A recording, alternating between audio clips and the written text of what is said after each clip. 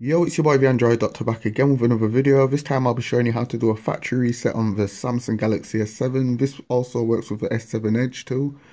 So you might be facing problems with your S7, and 9 out of 10 times doing a factory reset can help to fix the issue. So you could follow this video, do a factory reset, see if it solves the problem. Also, it's highly recommended to do a factory reset when you're selling the phone on to somebody else, or if you're giving it to somebody else, whatever. Because doing a factory reset will wipe the phone clean. It will get rid of all your personal information and everything. So it's highly recommended you do this if you're selling the phone on. So I'm just going to show you how to do it real quick. So all you have to do is go into the settings and go down to backup and reset,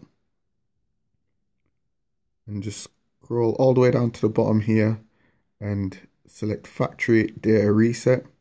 If you just want to reset the settings to their default settings, you can do that. If you want to reset the network settings, you can just select this option here. But if you want to just wipe the phone totally clean, erase everything, you need to select this option here, factory data reset. And as you can see here, it explains what it's going to wipe. So it's going to wipe your Google account, your system apps, data, device settings, downloaded apps, music, pictures, everything's going to get wiped. So just make sure that you back up any important files, pictures, videos, whatever. Just transfer everything, what you think is important, over onto your PC or your USB stick. And once you've done that, just go ahead and hit reset device. And it will also tell you one more time, all your personal information and download applications will be erased and cannot be recovered. So just go ahead and erase everything. And it's just going to shut down now and do the factory wipe. Depending on how much things you've got on your phone, it shouldn't really take that long to wipe.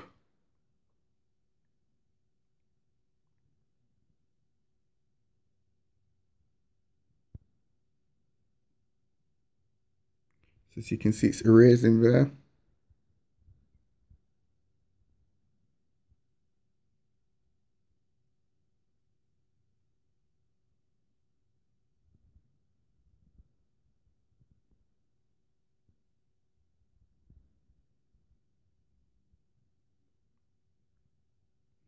Once it's finished erasing, it will then boot back up.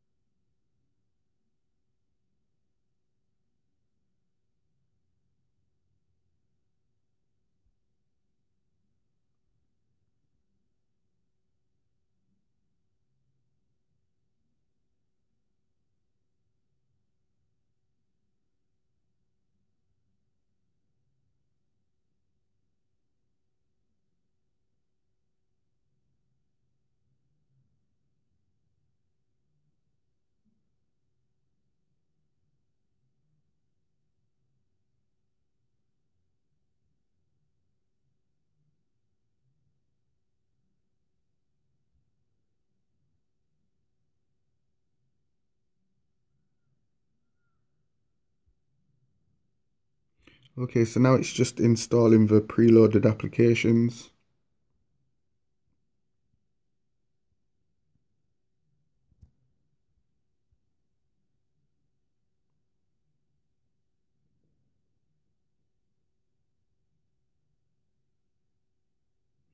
And we're back to the welcome screen here.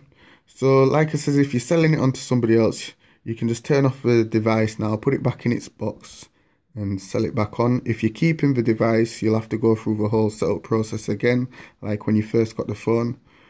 Yeah, so anyway, this was just my quick video showing you how to do a factory reset on the Samsung Galaxy S7 and the S7 Edge. If this video helped you out, be sure to give it a like and also leave any comments in the comment section down below.